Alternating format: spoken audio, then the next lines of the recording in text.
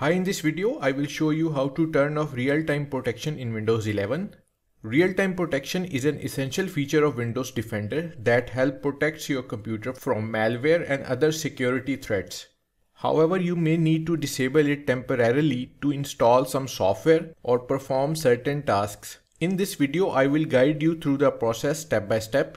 To turn off real-time protection in Windows 11, click on Start menu icon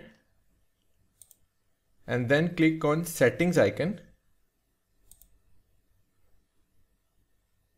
In Settings window, click on Privacy and Security on the left-hand menu. In Privacy and Security, click on Windows Security. Click on Virus and Threat Protection.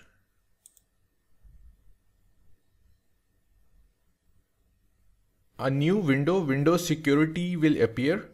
Under Virus and Threat Protection Settings, click on Manage Settings.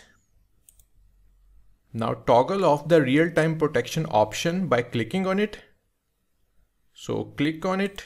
Real-time protection is off, leaving your device vulnerable. That's it, you have successfully turned off real-time protection in Windows 11. However, it's recommended to turn it back on as soon as you finish the task that required it. Thanks for watching and don't forget to subscribe and like this video.